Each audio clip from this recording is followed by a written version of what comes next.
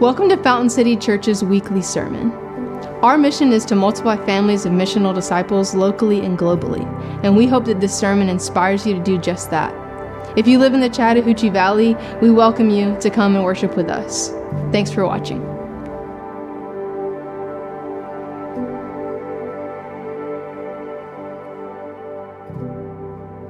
We're entering into the holiday season, and we really have been, as a staff, kind of leaning back and saying, Lord, what are you doing right now just in our body in general? And we want to take the next several weeks to invite you on just a journey toward Jesus. We really sense that out of Psalm 23 that the Lord was inviting us into not just a moment, not just a season, but a lifestyle of learning how to walk with the Lord, toward the Lord in His presence. And so this week, I just want to begin that as we kind of launch this series. It's just a journey to the King. And all of us, every single person in this room is on this journey toward the presence of the Lord. And Christmas, it kind of crescendos with the coming of Jesus. Not just us ascending the mountain to find Him, but Him coming down the mountain to us. But all through the Scriptures, there is this narrative of journeying toward God's presence. Biblical history tells us that before Christ was born, there were 3 kings seeing signs of the coming Messiah who traveled from Babylon to Bethlehem, some 900 miles to find Him. Can you imagine? Like they saw stars in the sky and through the Scripture somehow determined that God was coming to earth. And they months in advance made this plan that they needed to go and to find Him. Scholars say that journey would take somewhere between 3 and 4 months. Now, this idea of journeying toward the Lord's presence isn't like a new idea. All through the Scriptures, you see it kind of played out. Judaism itself was a faith of feasts and festivals, and 3 times a year, the entire nation was commanded to leave their homes and to pack up all of their gear, and the entire nation was commanded to go to Jerusalem with their families to the temple of the Lord where they could worship. And only there could they give thanks and celebrate and sacrifice and share all that God had done for them. So both in the story of Jesus' birth in Jewish history and also through the nation of Israel, God has commanded His people to leave, to take these seasons of times, to leave the ordinary routines and rhythms of their everyday lives and to prioritize His presence. And here at the end of the year, we thought, man, rather than us speed into the holidays and then like screech on the brakes. Does anybody do that? Screech on the brakes and like, man, we really need to be thankful and enjoy this now. Come hell or high water, we're going to enjoy it, you know? Rather than do that thing where we just sprint into the holidays, we really feel this slow down spirituality that the Lord's inviting us into to find His presence on the journey that we find ourselves in.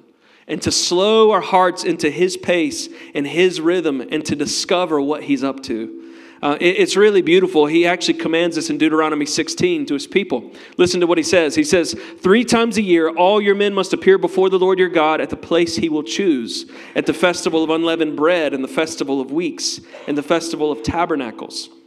So these were 3 commemorative times through the history of Israel to look at when God delivered them from Egypt, unleavened bread. The festival of weeks was the harvest, which ends in Pentecost, and the festival of tabernacles, which commemorated that God was with them in the wilderness, and they would set up tabernacles and go to be with Him. And no one should appear before the Lord empty-handed. Each of you must bring a gift in proportion to the way the Lord your God has blessed you. And so pilgrimage is in the bones of God's people. And if you are a Christ follower, you recognize that your faith isn't a destination kind of faith. It's actually this invitation for you to learn how to walk with God every single day, right? It's not you got saved one day so that maybe you'll go to heaven. It is that you have been invited into this life where the kingdom of God is taking root in you each and every day. And you're learning how to steward His presence. And you're learning how to steward faithfulness and righteousness along a path that is full of obstacles. That is full of obstacles. We don't want to bait and switch you. Following Jesus is not some invitation to the easy life. Man, I wish.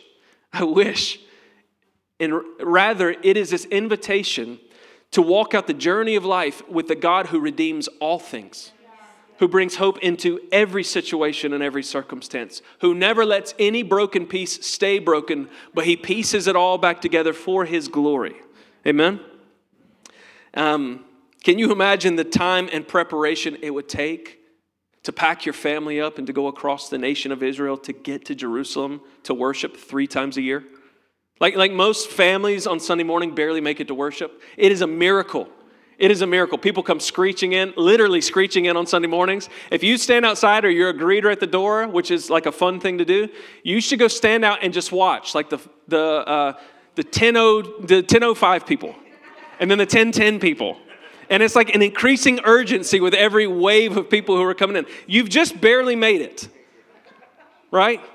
Like for us, I get emails all the time like, you guys have been tardy 7 times to school, you know? Like it's just hard to get the basic things done, much less travel across the country on foot with all of your stuff. And so I just want to encourage you this year that as we slow down, it's going to take some preparation for you to actually think ahead on like, hey, what do I not need to do in this season? What are some places where I need to simplify my schedule and slow down so that I can actually reflect on who God is and what he is doing in my life in this season? And I just want to invite you to a kind of radical generosity of yourself in this holiday season.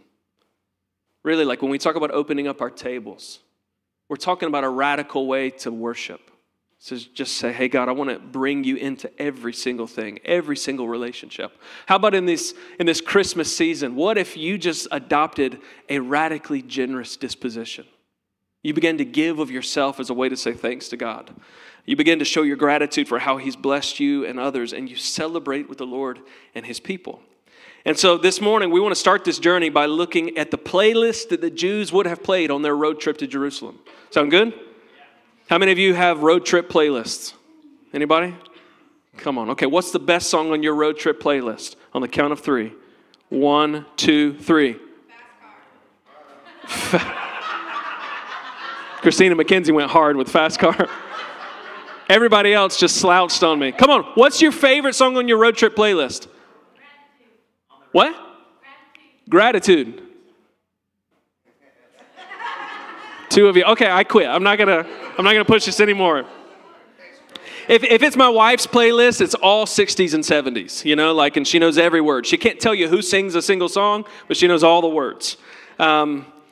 Every one of us needs a good playlist for a road trip, right? Now, I'm one of those weirdos that can keep the radio off for 8 hours and just, I can. Come on, you know who you are. Love you guys. Just long for silence and solitude. I get it in the car.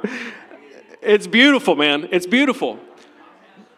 A couple years ago, I got to go to Israel with my dad and a couple of other leaders, and my dad was rocking like the 70s music I had never heard. We're going through Old Town Palestine, and there's like 70s American music pumping, and I just felt like this is it. This is the kingdom. This is what it's all about, you know?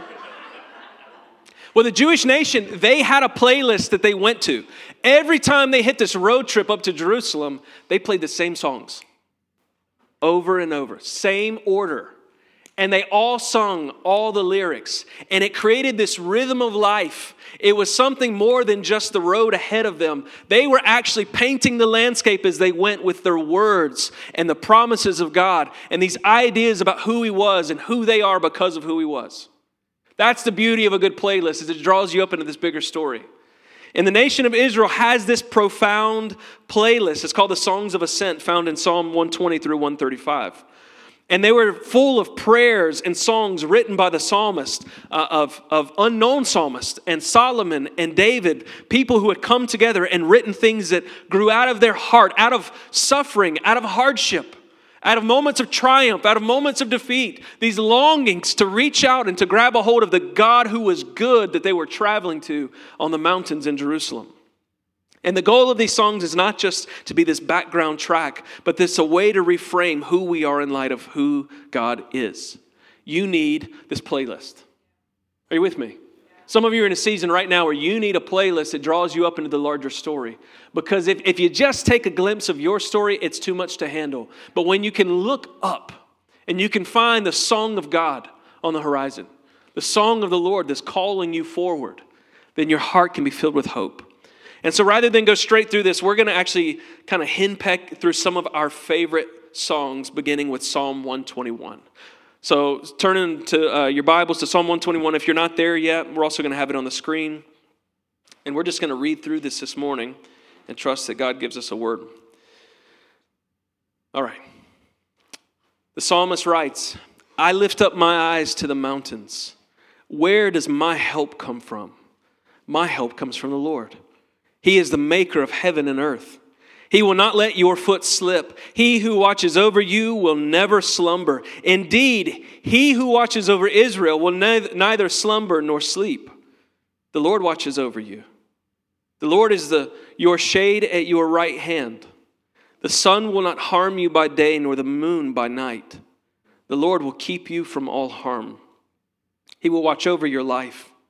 The Lord will watch over your coming and going, both now and forevermore. You know, one of the shocking realities in the Christian life is that faith is not a get-out-of-pain-free card.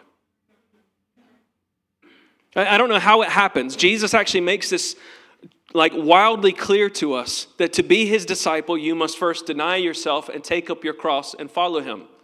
Right? So if you had any notion in your mind, this is going to be a simple, peaceful journey, then Jesus radically changes that vision for you right out the gate. Hey, if you're going to come up after me, if you're going to be a person who endeavors to become like me and to look like me and to live like me, it is going to demand that you deny yourself. You divorce yourself. Right?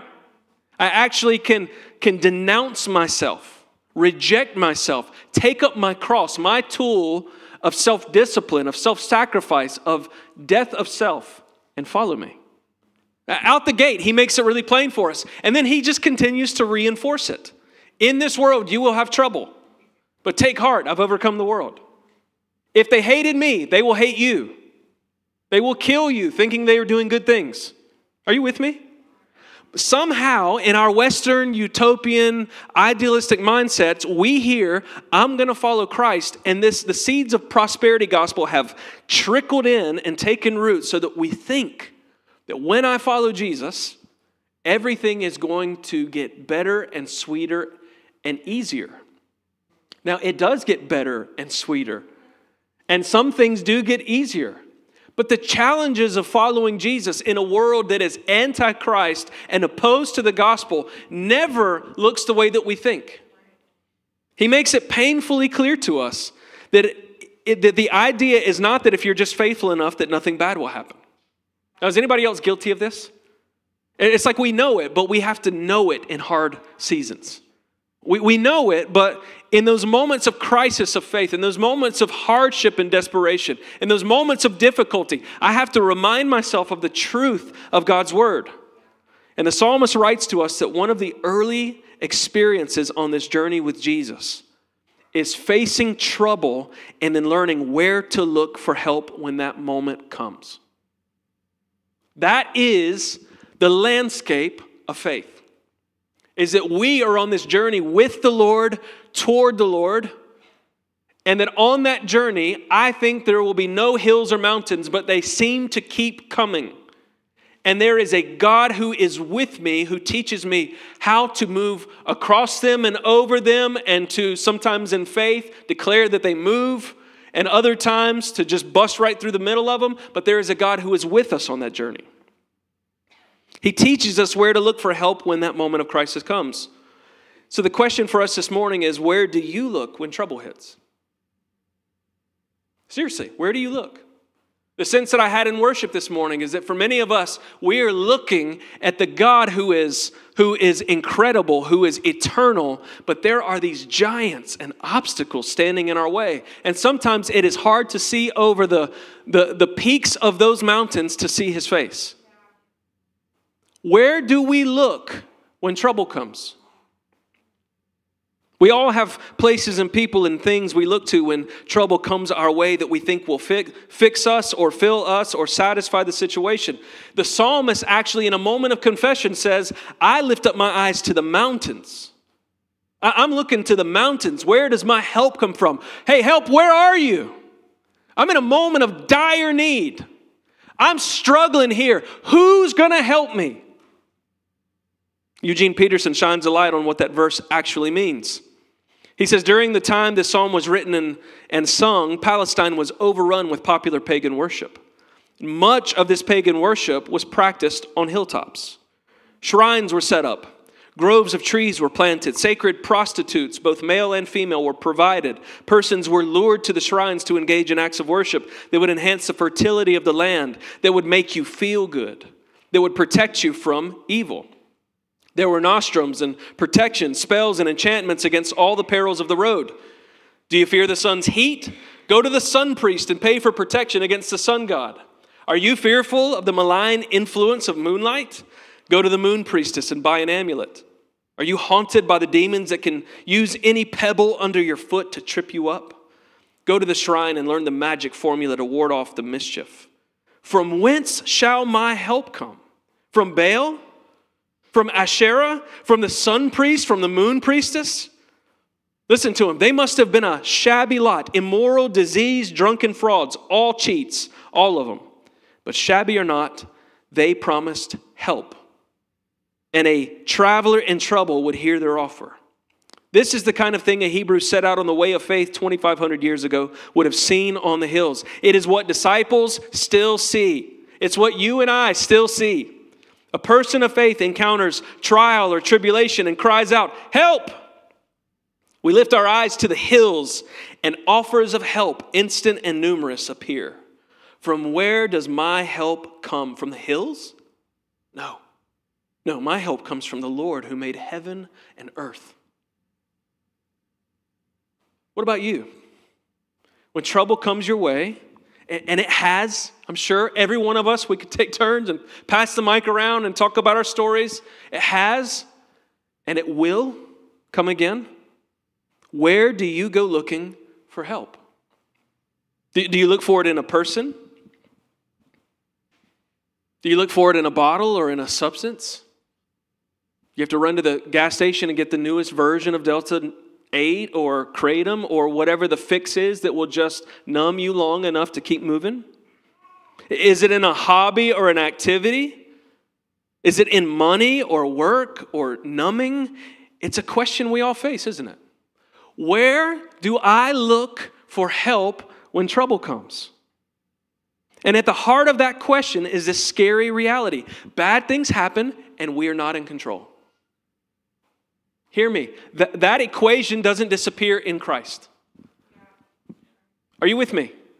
If we prepare ourselves for the kind of Christian life where when I follow Jesus, bad things don't happen and I'm suddenly in control of everything, or He is, or hardship won't come, death doesn't come, sickness doesn't come, we've actually done a little bait and switch activity on ourselves. And for many of us, I think we have subtly swallowed that pill, and God is teaching us that He is the God who walks with us in the face of those things, not in the absence. And that is a sweeter version. This is not a God who just robotically programs out hardship. He's the God who knows how to get into your soul and to walk with your skin and body through hardship, and He doesn't ever leave you. That's why Jesus is commended as the great high priest who empathizes with our weakness. There is something about weakness that He is drawn to walking with you in your weakness. He's not just trying to get you perfect and strong. He actually loves to come near to you in your weakness. And this journey we call life, if we could put a label on it, it may be weakness. The overcoming, triumphant Spirit of God in the face of weakness. That is the verdict over much of our lives. Is everybody okay? This is the reality of our faith, and it's what God is calling us into. So, where do you look? What we need when we face that kind of reality is someone or something stronger than us who can make it all right. That's why we look for hope in things that go past us, transcendent experiences, substances that remove our brains, drink that fills our minds with delusions, experiences and sexuality that cause you a moment of euphoria to cause you to forget. We are looking for something that is bigger than us, that anchors us beyond us. The problem is, the psalmist and all the world agrees that those temporary things just don't fix it. They just don't. And in fact, the very things that we would choose to deliver us end up enslaving us. The very things that we think are the turnkey solution to the malady of my soul, the emptiness, the longing, the desperation, the sinfulness, the desire that is broken, the very things that I would reach for as a solution to that issue have this way of tangling themselves about me like vines around my ankles and barbed wire around my wrist and leave me chained up and enslaved to the very thing that I thought would deliver me. And the psalmist elevates our eyes that the one that we need most is God. See, the truth is, we have a terrible track record at choosing well when it comes to facing hardship. And the Psalms play this out beautifully. In the moment of crisis, the first place he looks is the place where pagan worship's happening. Ooh, I know a quick fix for this. I'm depressed. I actually know what'll fill that. I can drink a fifth of this and it'll go away for a minute. Or I can watch an entire season of some stupid show or a great show that's just not going to check the box. You get to the end and you have to grieve again that this thing is finished. We almost always tend to choose the options on the hills rather than turning to the one who can heal us. And this might be the very heart, the very definition of what worship is. Who do you look to in times of trouble? Who do you account for in your soul is great enough to handle the circumstance and the situation you stand in? Psalm 46:1 tells us very plainly that God is our refuge and our strength. He is an ever-present help in trouble. Now listen to that. In this moment where you're trying to figure out, where do I look? Where do I search? God names himself your ever-present help in trouble. Where do you look in trouble? He says, I am the helper of all your trouble. That is who I am. Now remember, this isn't some label that we can slap on any old God. Yahweh is introducing himself and how he's different than all the other gods, all other people, all other substances, all other situations. I think sometimes we try to take the things that we attribute to God and we try to put those labels on the things of the world. Have you ever noticed that? Like there are places in Islamic culture where at times when we send teams out, not from this church, but teams that we're related to, we're close with, where they would be praying for miraculous healing. And when the person experiences healing, rather than put their faith in Christ, they quickly attribute it to Allah. We can just slap the miraculous, compassionate love of God onto Yahweh. No, God is actually telling us how he is different here. That he is an ever-present God, and he is a helper God. If you were looking around saying, man, where do I put my hope in these times? What you need is someone who doesn't disappear when stuff gets tough, and someone who actually knows how to help you at the moment of your need. And God says, I am he. I'm the one. But let's keep reading what it says in Psalm 46. He says in verse 2, therefore we will not fear, though the earth give way and the mountains fall into the heart of the sea, though its waters roar and foam and the mountains quake with their surging. Hold the phone. We were just praying for a God who's going to get us out of the crisis of the moment. What does he say in verses 2 and 3? What's he describing? The end of the world. He's saying, when everything comes to an end, I can still know that he is my ever-present helper. Now, this is a confrontation for us. Listen to me.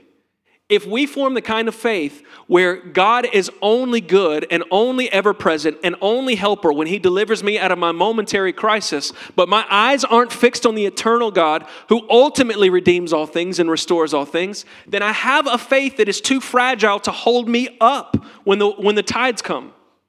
Are you with me? Or we will hold his feet to the fire and say, prove it today. You said you're good. Prove it today.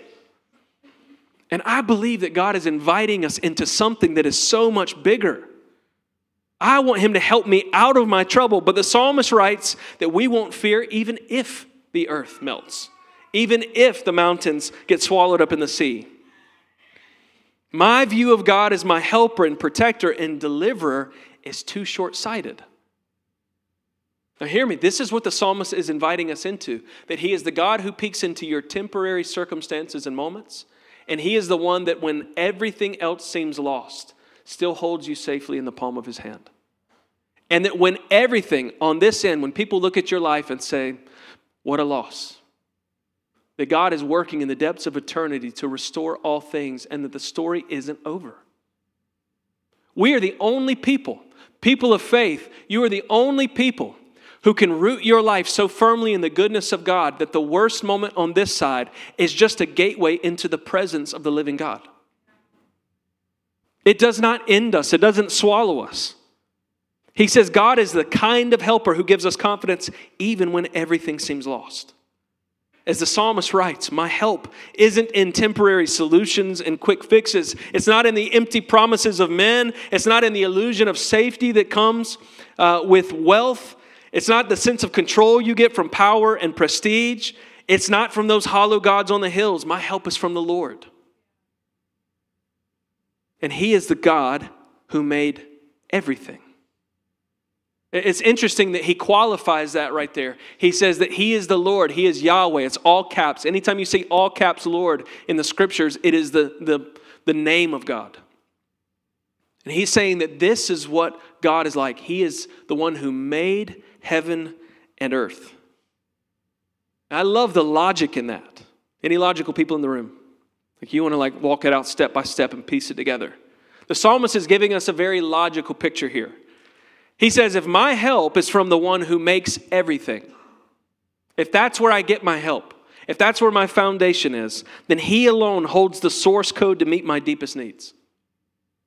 Any single one of us, if we are looking for some help that extends beyond us, beyond our days, beyond what we can see or feel or experience, if we launch that into any person or place or thing that does not have the fortitude and the capacity to hold it, any created thing, any temporary thing, then our expectations are unreasonable. And many of us, we have unreasonable expectations. Like I love telling people, welcome dinners tonight, I love telling people, hey, we're going to fail you. Let me just set expectations. I just want to be really clear with you. Best case scenario, we're going to fail you and not mean to. And by the way, there's 160 other people in here who are probably going to do the same. Right? Because if you fix your hope, if you anchor your hope, and you hitch that to Grant or to Christina or to Michael Diney, especially to Michael, right? I'm just kidding. I'm just kidding. That was love. If you do that to any one of us, none of us can hold it. None of us.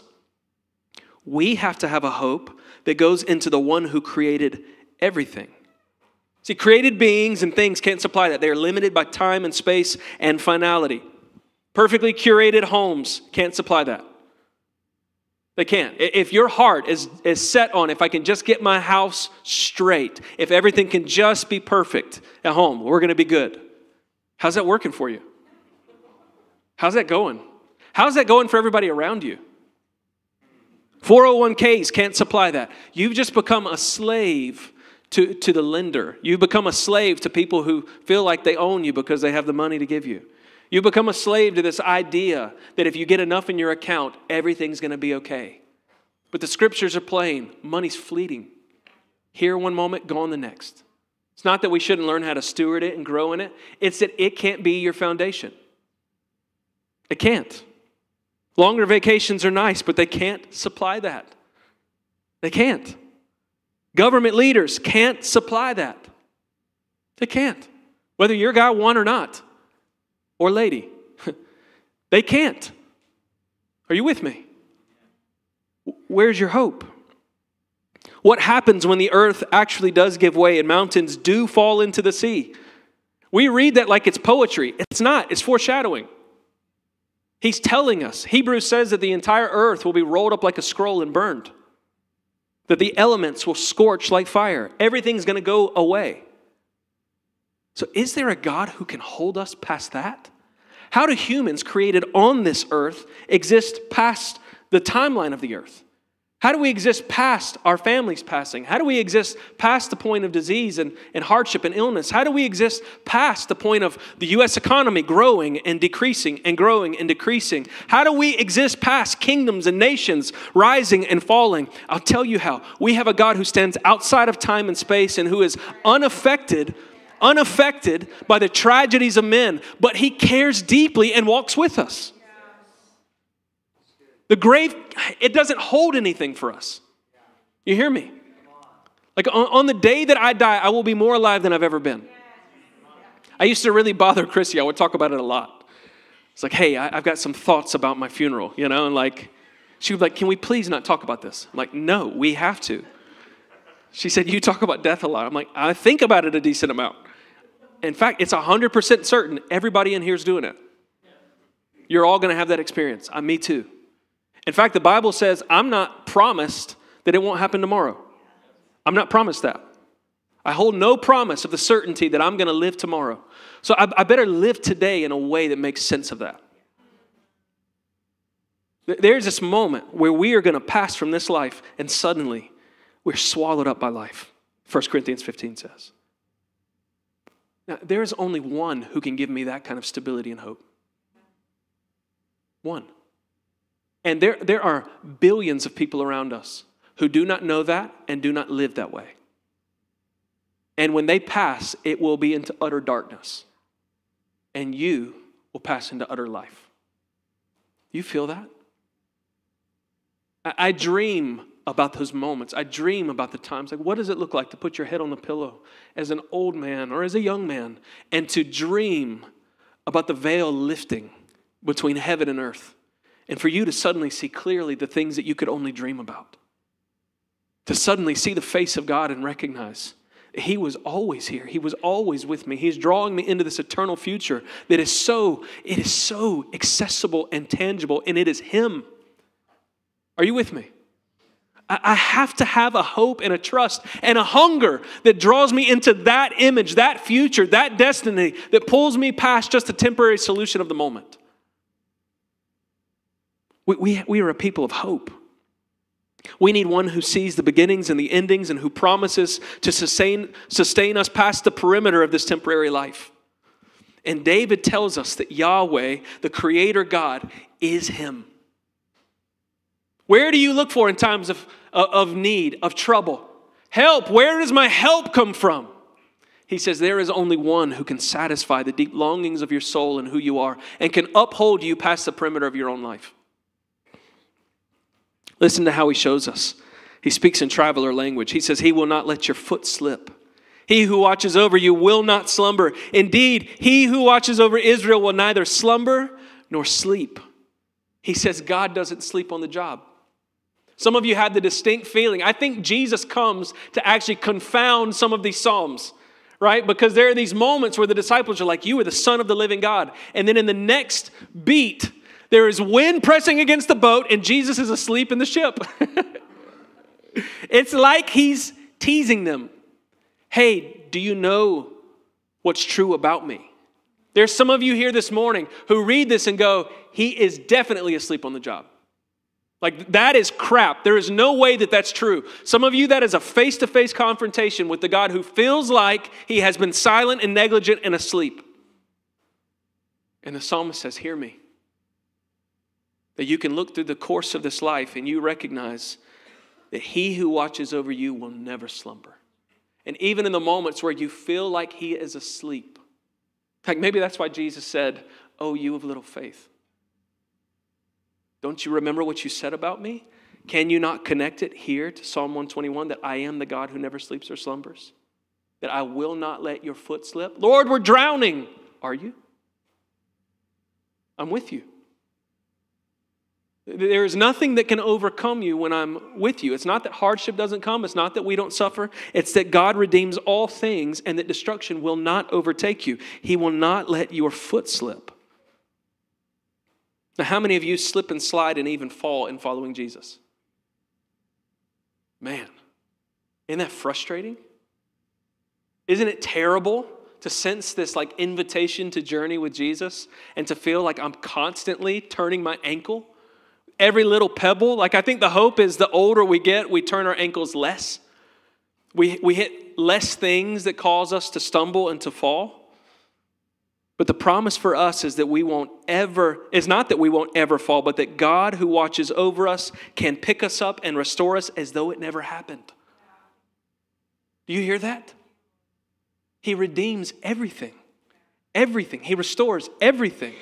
Some of you you're like measuring your relationship with God based on the past months or years or where you've fallen. Hear me. He says that He forgives your sins as far as the east is from the west. He washes your garments as white as snow. And He will not let your foot slip. God, I just keep screwing this up. He says, get up, come on. Forget about it. I don't even know what you're talking about. How strange of a conversation would it be to have with the Lord? Man, I'm just really sorry about what happened last month. What are we talking about? What do you mean? I have this part of my personality. I have a really hard time remembering things.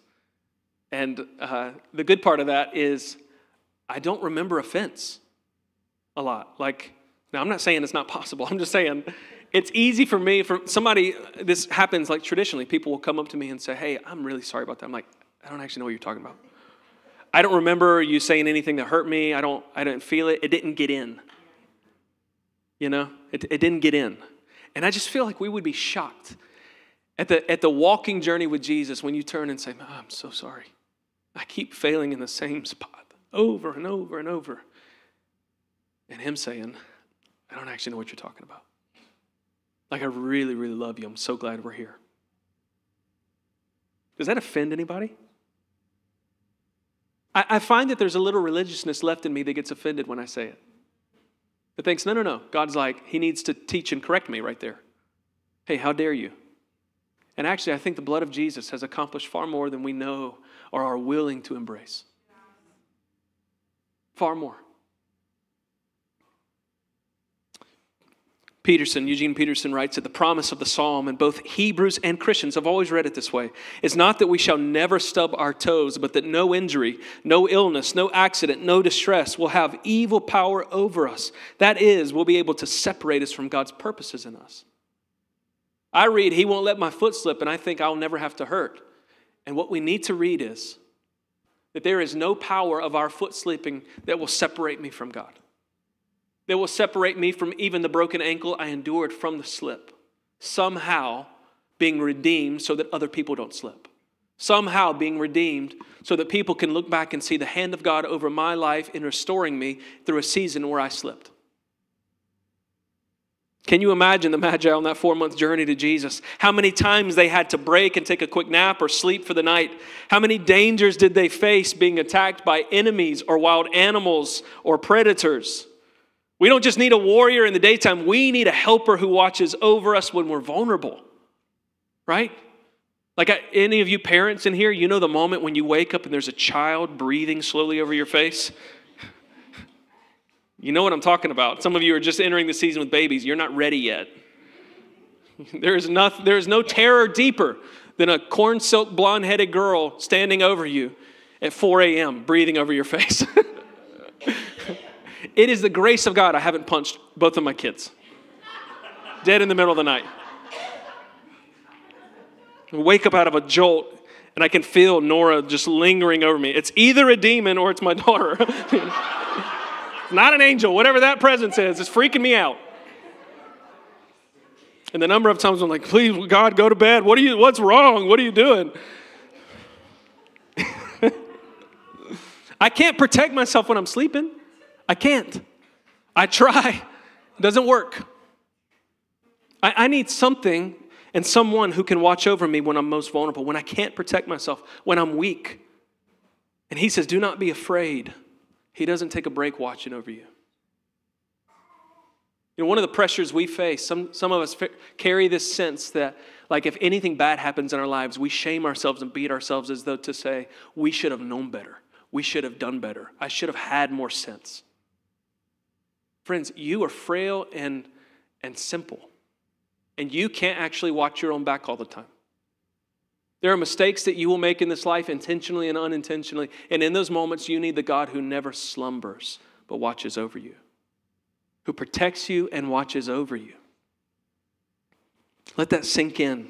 Today, you may feel like your feet are slipping. You may feel awash in temptation and crisis and weakness, but you are not alone. The Lord God watches over you. Now, can you just take that in for a moment?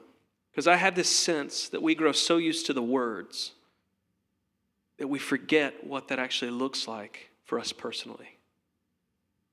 That when you feel most alone and vulnerable, there's a God who is infinitely love and infinitely good, who is around you and over you, sends his angels, his emissaries to watch over you, sends his people to surround you, and he never closes his eyes.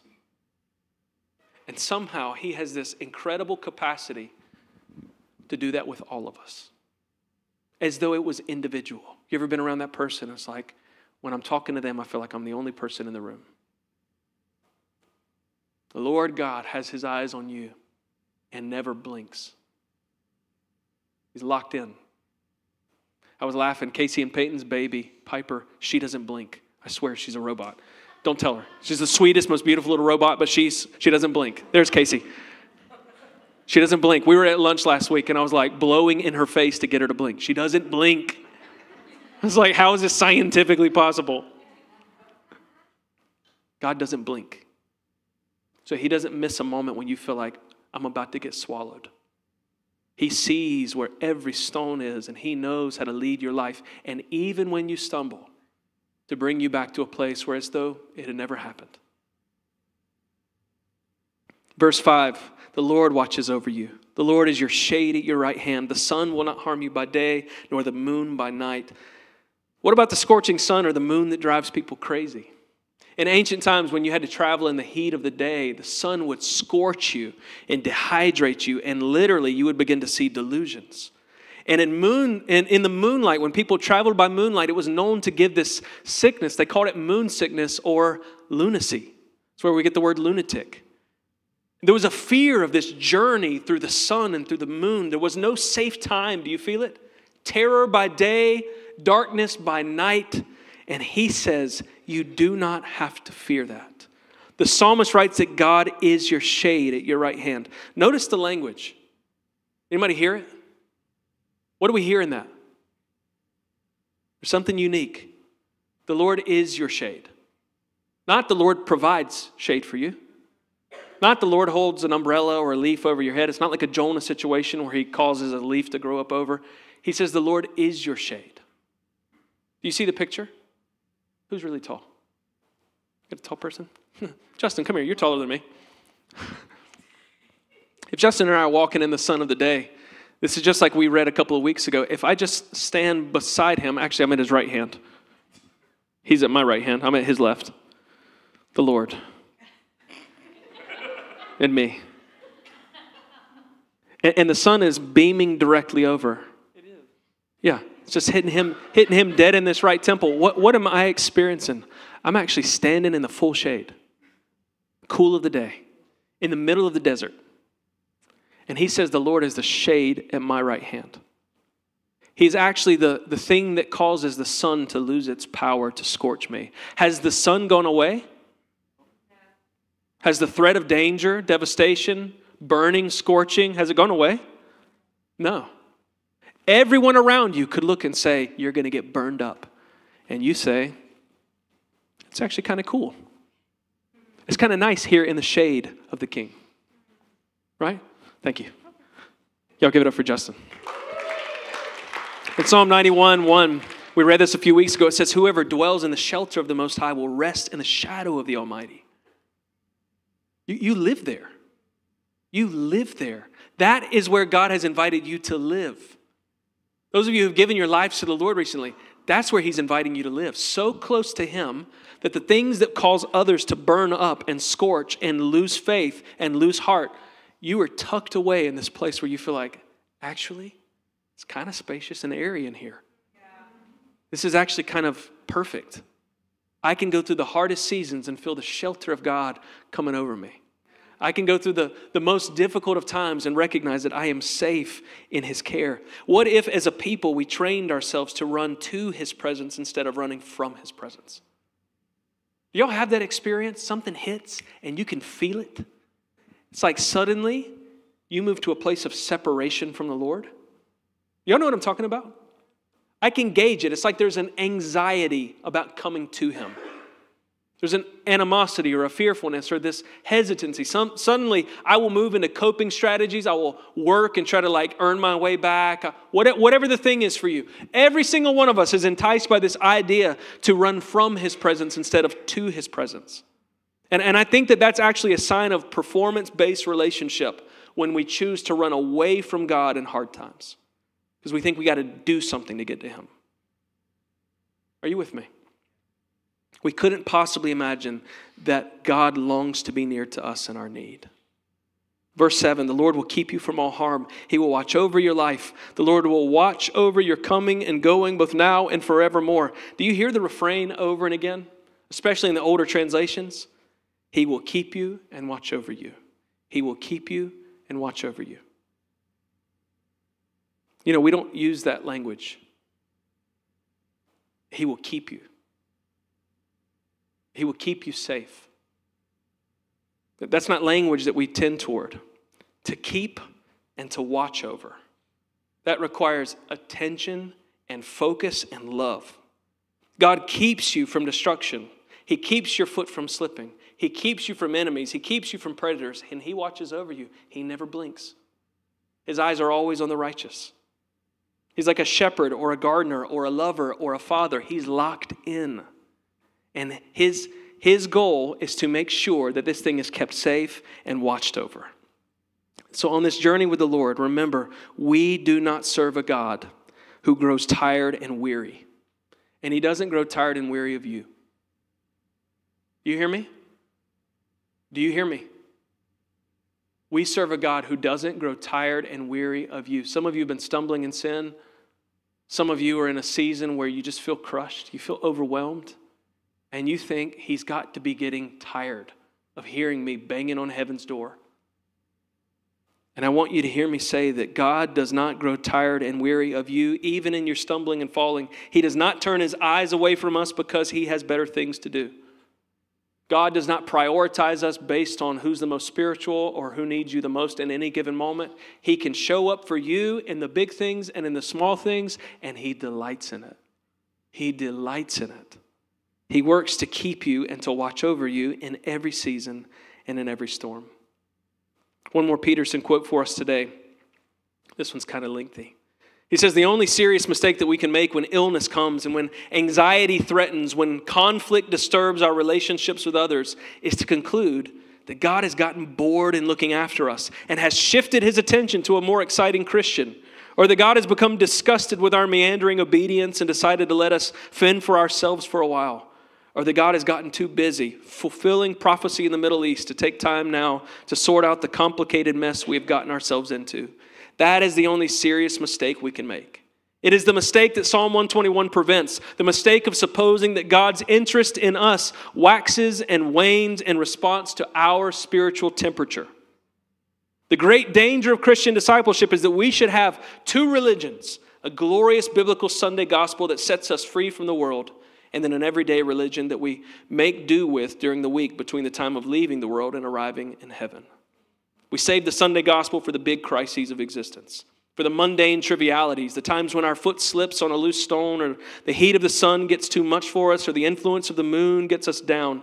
We use the everyday religion of the Reader's Digest reprint, advice from a friend, an Ann Landers column, the huckstered wisdom of a talk show celebrity.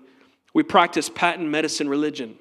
We know that God created the universe and has accomplished our eternal salvation, but we can't believe that He condescends to watch the soap opera of our daily trials and tribulations. So we purchase our own remedies for that.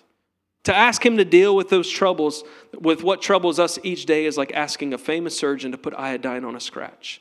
But Psalm 121 says that the same faith that works in the big things works in the little things. And the God of Genesis 1, who brought light out of darkness, is also the God of this day who keeps you from all evil. In short, no matter where you are today, no matter what you are facing, when you face trouble or crisis, or when you feel your feet slipping in the heat or in the heat scorching you, and you feel your soul crying out, who's going to help? Know that God, the maker of heaven and earth, has never blinked once watching over you. Is that what you think about when you think about him? You know, we pray it on Sundays quite often because I think it's embedded in us. Lord, I thank you that every time I look to you, I never find your back, but always your eyes. Has that gotten into you yet? That when you turn to him, what you always find is his eyes wide open, looking directly at you. His eyes never depart from the righteous, and they are always on those who fear him and whose hope is in his unfailing love. The question is, do you know the one who loves you and watches over you? You know, one of the things that I struggle with just in preaching is sometimes, you know, we're preaching in a room full of people, and all of you are on a spectrum of faith and trust in the Lord. And I'm speaking one message. And it feels sometimes more like an arrow that hits at a specific point on that spectrum. Like if you're at this point of faith and this is how you can... Here's what I want you to hear. That the promises all through the Songs of Ascent, the promise that God protects you and preserves you and watches over your life, that's actually not for everyone. It's for those who belong to him.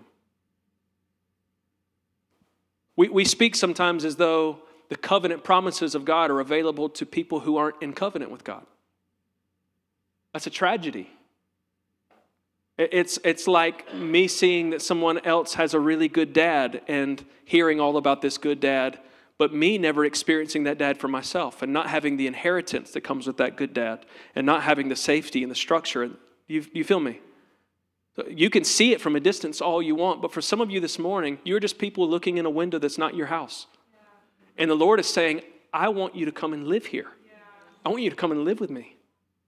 You're hearing about protection and me preserving you and fighting for your life, but you're just staring through the window. And I'm inviting you to come and take a seat at the table. And I believe this morning that the Lord is just inviting you. And you know if that's you, if you have peace with God in your heart this morning. If when you hear those things, that some of you, your foot has slipped in the last couple of weeks. The sun has scorched you. And you have this hopeful reminder that the God of all creation redeems all things and won't leave that thing be. But for some of you, when the sun scorches, it's just a burn. And when your foot slips, it's just a broken ankle. And there's no hope on the other side of it. And the Lord is inviting you in a place that is firm, that is rooted, that in the midst of your suffering, you know that you have a God who is with you, who is the shade at your right hand, and who watches over you each and every day. And if that's you today, I just want to invite you to come in the house. The door's unlocked. Jesus says, I am the door. I am the gate. I am the way and the truth and the life. And those who come to the Father, they have to go through me. And this morning, we want the protection and the power of the King in our lives. But it only comes through one door. Why don't you stand with me this morning?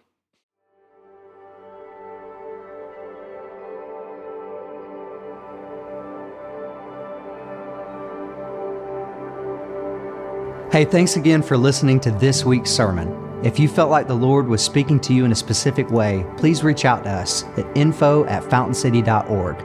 We'd love to partner with you in your faith. Thanks again.